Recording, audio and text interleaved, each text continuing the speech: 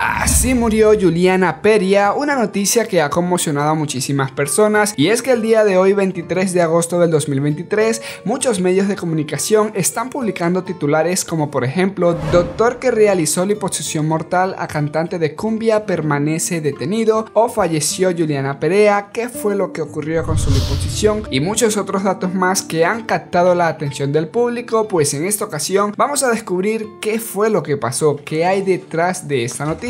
Así que vamos a conocer rápidamente todos los detalles. Pero antes de continuar, recuerda darle like a este video, de esta forma me estarías ayudando a seguir informando para ti. El día de hoy, 23 de agosto del 2023, se ha comunicado el fallecimiento de Yuliana Perea, que ha conmocionado a muchísimas personas, y es que estamos hablando de una reconocida cantante loretana, quien falleció el pasado martes luego de haberse sometido a una intervención quirúrgica en una clínica de la ciudad. Básicamente estamos hablando de una intervención estética, algo para la belleza y demás, y es que ante este suceso las autoridades ya detuvieron al médico John Casado del Castillo, quien permanece en la comisaría mientras determinan sus responsabilidades en este acto. Y es que, para los que no lo sepan, la madre y muchos usuarios están señalando a este doctor por mala praxis, en pocas palabras, y es que el galeno habría sido el encargado de realizar la cirugía estética de liposucción a Yuliana Perea en la clínica Santa Ana.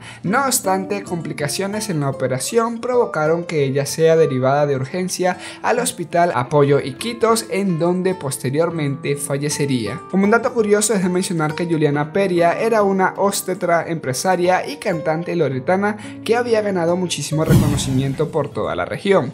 Por su parte, es de aclarar que la madre de la cantante pide que sea detenido permanentemente el doctor que aplicó esta intervención para su hija, alegando: nadie me va a devolver a mi hija. Ella sabía que no me gustaba eso, yo siempre tenía temor, yo escuchaba que les iba mal a las mujeres, sin embargo la hija continuó con esta actividad. Este tema ha captado la atención del público, sin embargo me gustaría muchísimo saber cuál es tu opinión. ¿Qué crees sobre todo esto que pasó? Pues coméntalo por aquí abajito y suscríbete para más. ¿Y tú qué opinas sobre todo esto que está pasando? Déjame tu opinión aquí abajito en los comentarios. Recuerda darle like al video y suscribirte al canal, de esta forma me estarías ayudando a seguir informando para ti.